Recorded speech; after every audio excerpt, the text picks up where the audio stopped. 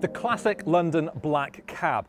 It's probably one of the most iconic vehicles in the world and has been ferrying passengers around London's capital since the early half of the last century. But it's now time for the historical relic to become a symbol of the future. Say hello then to the TX, built in England by the London Electric Vehicle Company.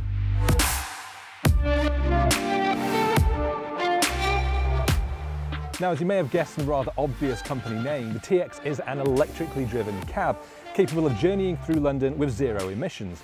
Now, that's pretty important for a city that's already struggling with pollution. It comes with other modern features too, like plugs for laptops and phones, Wi-Fi, and a built-in ramp for disabled access. In short, it's a modern car built for the modern city. But the only way for me to get to grips with the TX is to hit the road and pick up my first ever passenger.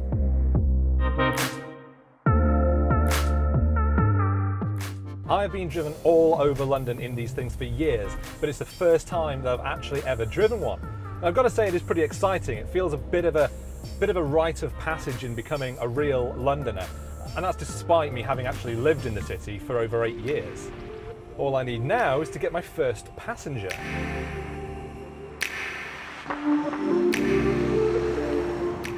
Here goes, first ever passenger. Where to? Windsor, please. Hop in. Thank you.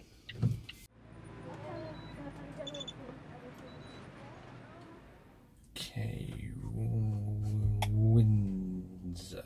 Is that Windsor as in castle? Yeah, that Windsor. What other Windsors are there? I don't know, I'm just checking. So that's sort of like west, I guess. Don't you know where you're going? No, I do. I just need to pop it in the old sat nav. Yeah, sorry. I'm just in a bit of a hurry. I've got a meeting there and they do not like to be kept waiting. Okay, no problem. Cool. The route is being calculated.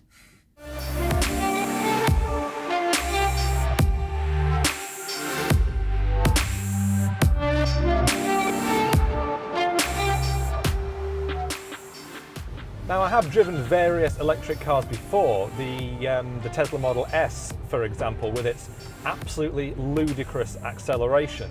This TX is a bit more subtle, let's say. I mean, I'm not going to be smoking anyone off the line at the lights with this, but that slower, smoother acceleration that it's got does give a much more comfortable drive, particularly for the people sitting in the back, which would allow them to get on with some work if they needed to. You've got power points back there, by the way, if you need to plug your laptop in. And there's the Wi-Fi code, I think, should be just up on the left here, if you want to jump on the Wi-Fi. Okay, thanks. It's good, right? You've got a whole little office going on back there. I think that's impressive. That steady acceleration does make it not only comfortable to be in, but it makes it very comfortable to drive, as does sort of the very lightweight, easy handling. Because of course, this cab has the same famous tight turning circle of all the black cabs, so you can get around those tiny roundabouts or do a sudden U-turn in the road.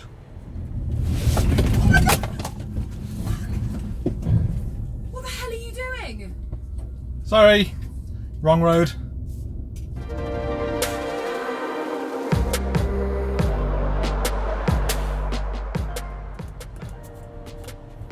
So did you know that this cab is electric? And so this is probably the greenest trip you've ever done to Windsor. Yeah. Did you also know that London's cabs have been on the road? I'm really sorry. I've just got a lot of work to do, so if you don't mind, just... Probably going to work on my cab driver banter. You see the game last night? What game? The sports ball game, the...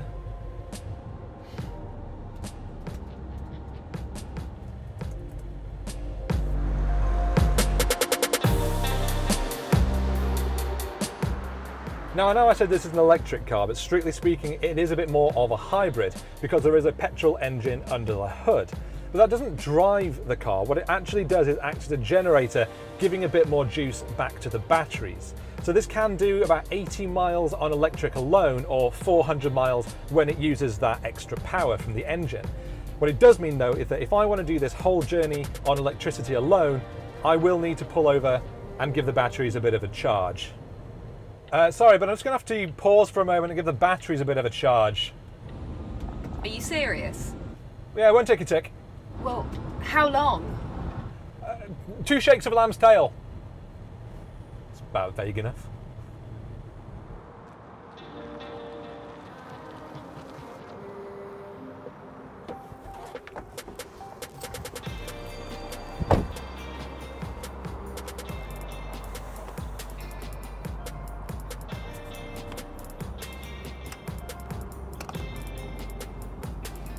Okay, so it's actually going to take about 20 minutes to refill the batteries to about 80%, which isn't all that long, but I'm not going to tell her that because I'm pretty sure she's going to kill me. So instead I'm going to spend the time and go get a brew.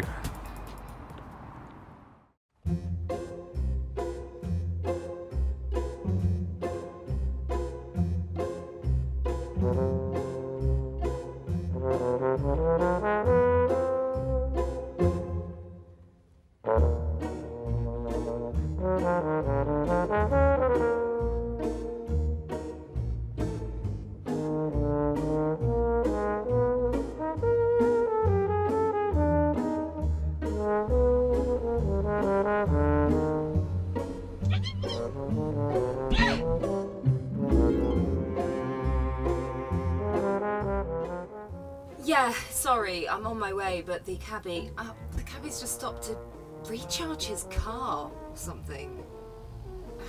No idea. He said something about 2 shakes of a lamb's tail, whatever that means. Yeah, unbelievable.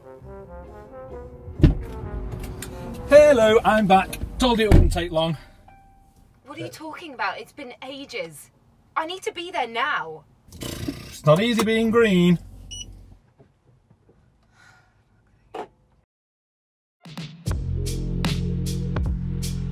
In order to become a proper licensed London cabbie, you've got to do a test called the Knowledge. Now that is the most difficult driving test in the entire world and demands that every single driver learn around 25,000 roads in London, all from memory. Now, my memory is mostly full of cat pictures and cake recipes, so luckily I'm relying on the TX's built-in sat-nav, which is particularly handy because Windsor actually isn't anywhere where I thought it was, and I would have taken my first ever passenger somewhere closer to Guildford. So we've got the castle just up on the right. Is this close enough? Yes, finally. I guess I'll have to do. What's going on? Is it? No, can you just open the door, please? Hang on, wait, hang on. Try now? No, still not right. Oh.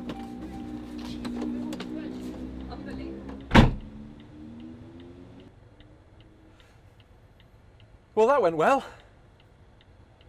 Hang on, did she pay me?